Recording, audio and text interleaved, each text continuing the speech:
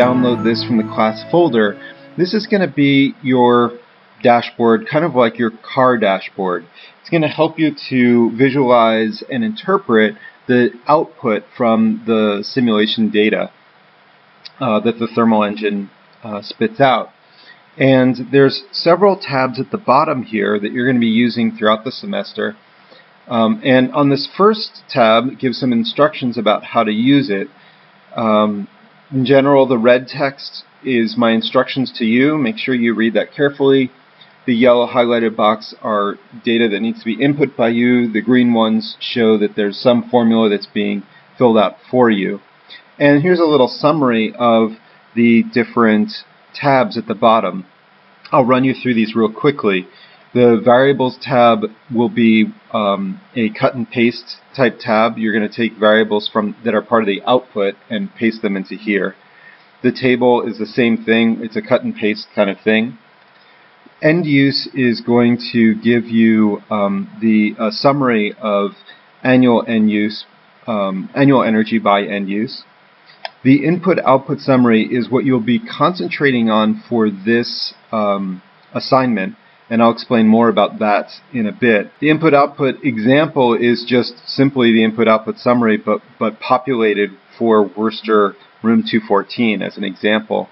The year is a series of annual graphs. I'll zoom out here so you can kind of see what's given. A series of annual graphs on the left and the right that will help you to interpret the data.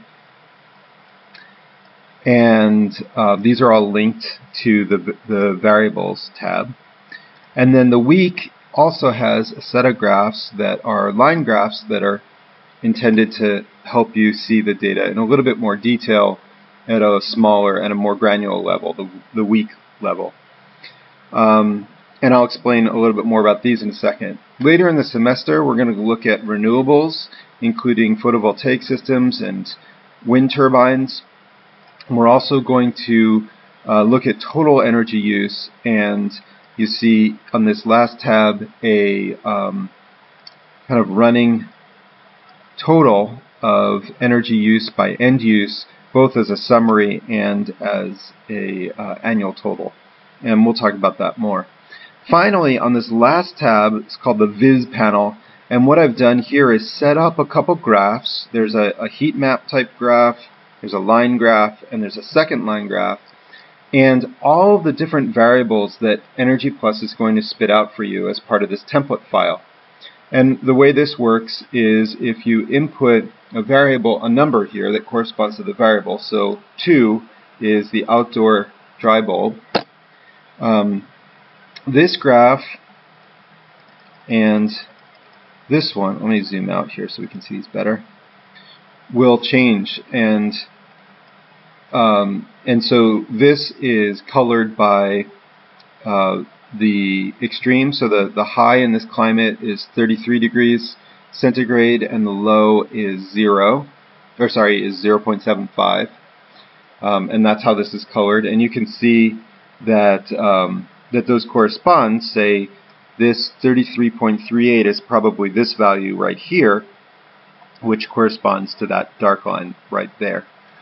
So that's how that works. And then this second one is this graph down here. So if you want to change that to look at, say, wind speed, number 4, I'm going to zoom back out, and this is now graphing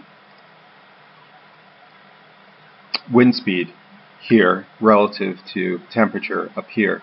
So these are just meant as quick visualization tools so you can investigate the data a little bit more and kind of walk through all the different variables that we're going to output.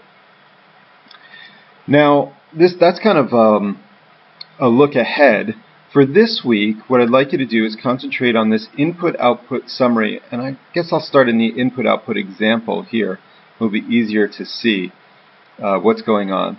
And for this is filled out for Worcester Room 214. It starts with the building area, the total area, as opposed to the analysis area, and the area of the utility bill. And then the efficiency of your heating, cooling, and hot water systems. I'll come back to that later we'll talk about that more. So we're going to skip over that for now.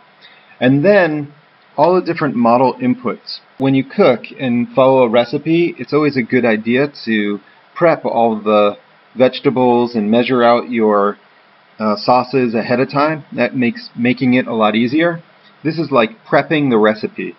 So before you start trying to edit things in the IDF editor, please lay out what it is that you'll be changing.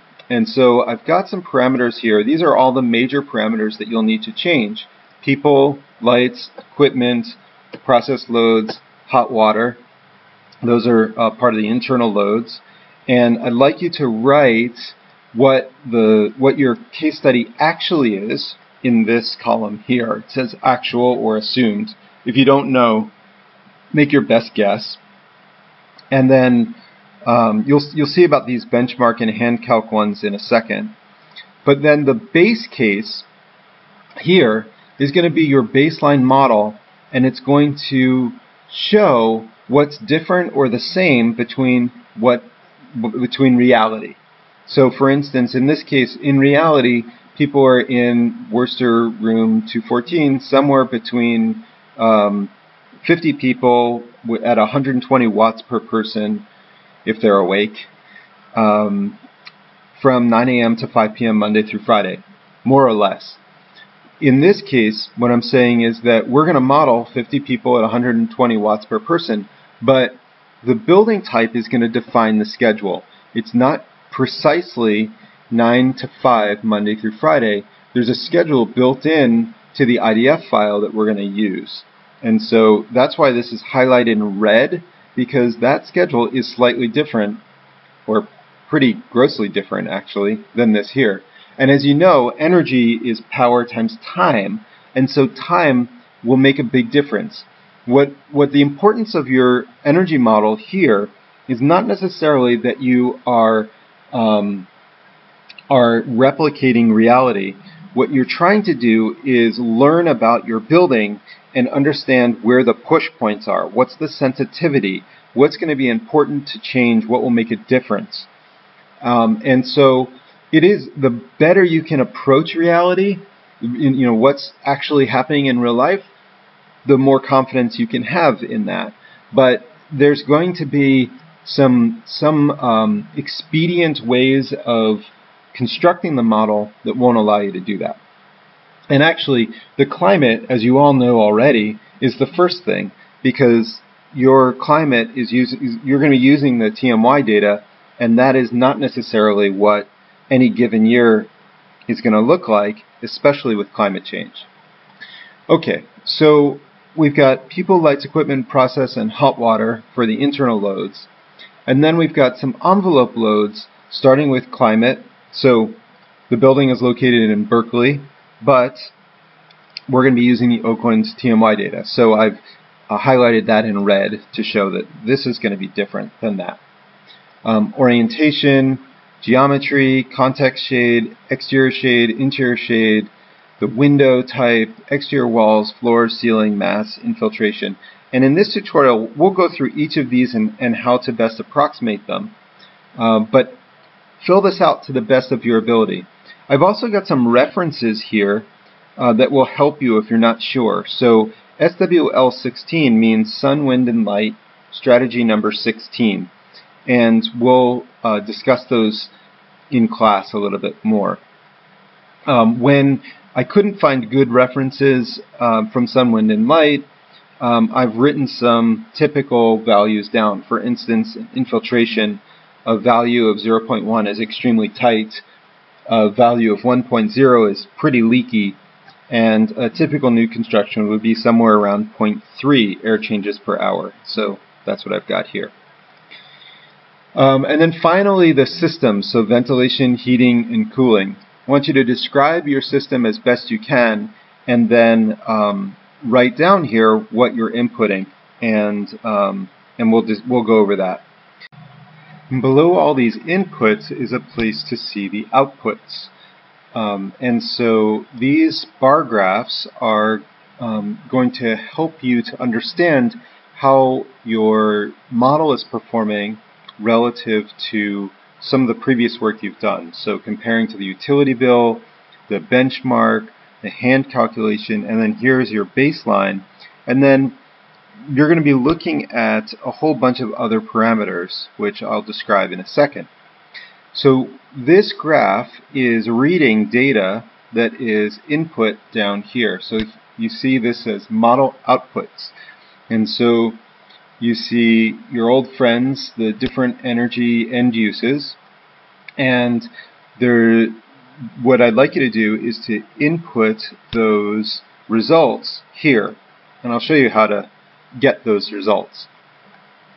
There is a little bit, this part is relatively automated, but this part here for the utility bill, benchmark, and hand calculation, you're going to have to go in and manually input in these yellow highlighted cells the fuel and electricity from your utility bill, and then the energy use by end use from your benchmark building and from your initial energy model, which I've called hand calc in this. And ultimately what you're going to be doing is comparing these to your baseline. Your baseline, by the way, the reason this chart is set up this way is because these units are in kilowatt hours for your entire building. These units down here are in kilowatt hours per square meter, so energy use intensity, which is what I'd like you to input here. In these cases where I've got these grayed out cells, this is all automated based on the formula and other data that you've input. So just paste into these cells here.